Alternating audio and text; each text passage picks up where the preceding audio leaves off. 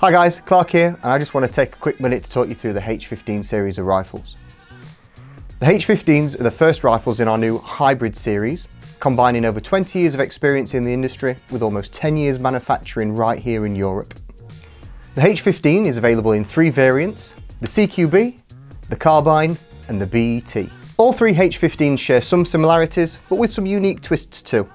You'll find a Hera CCS stock, PTS pistol grip and full metal receiver across all 3, with varying rail systems across the 3 models. Internally, you'll find a version 2 compatible 8mm bearing gearbox with a true quick change spring. That means you haven't got to take gearbox out of the gun to change the spring power. Just do it through the buffer tube. Each H-15 features a flat blade trigger from Retro Arms that interfaces with our programmable ETU.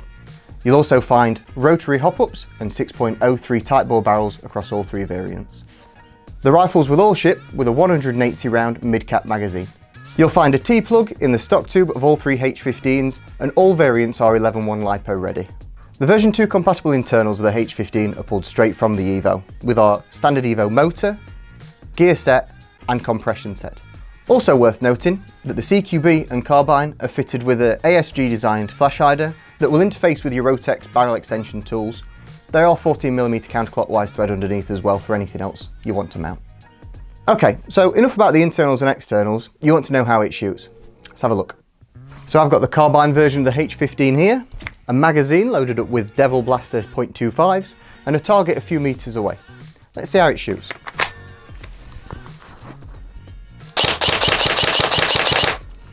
And a bit of full auto for good measure.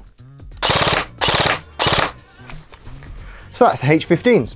No matter which version you choose, I'm sure you're going to have nothing but fun out on the airsoft field.